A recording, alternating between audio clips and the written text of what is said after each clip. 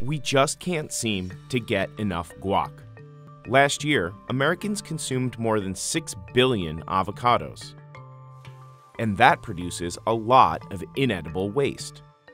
Now, a company has developed a process to transform avocado pits into plastic. Bioplastics like these could help reduce pollution because they break down faster and use less fossil fuels.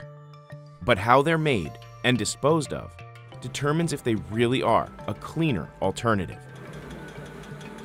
We visited Biofes in Monterrey, Mexico to see how it all works.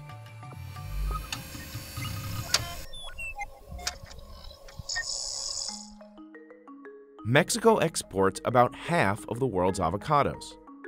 A single worker at this plantation in Michoacán can cut over 800 pounds of the fruit per day.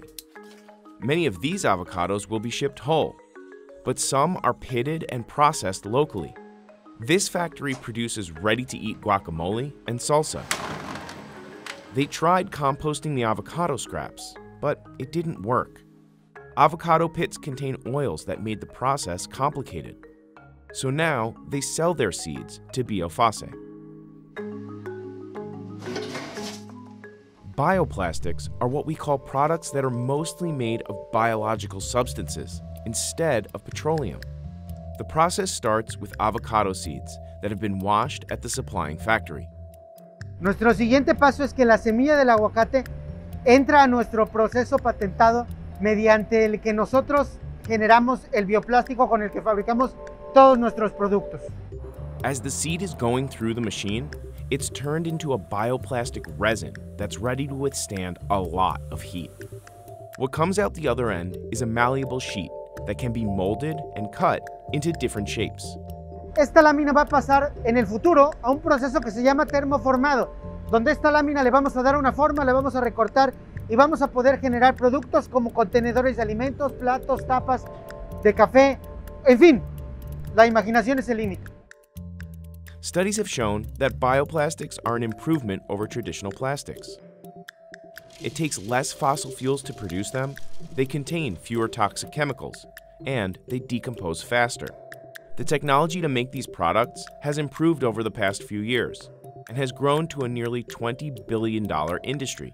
That's about the same size as the rapidly growing plant-based meat industry. Biofes is part of that trend. The company launched 8 years ago with a single facility. Today, it has 3 locations across Mexico. But there are issues.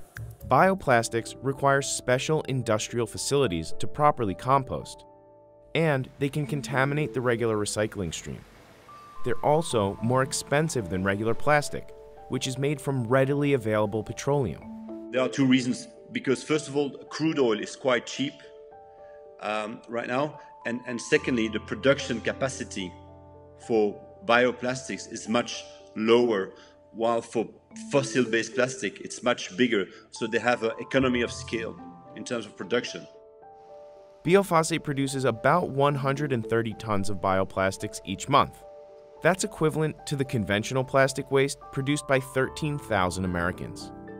It's a modest output for now, but Biofes products are shipped across Mexico, the UK, and other countries in Europe, and the company recently expanded to Australia. But there's a long way to go. Bioplastics, I think, is probably a little bit less than 1% of the fossil-based plastics. For now, they are mostly used in restaurants. But the idea that biodegradables can be thrown into nature and will eventually go away is false. It can take up to a year for bioplastics to break down in natural conditions. That's still plenty of time to clog waterways or harm animal habitats. Still, that's much shorter than conventional plastic items, some of which will stick around for hundreds of years. Bioplastics can replace some traditional plastics. So far, that's only been tried on a small scale. But thanks to Biofes, we may be one avocado toast away from a cleaner planet.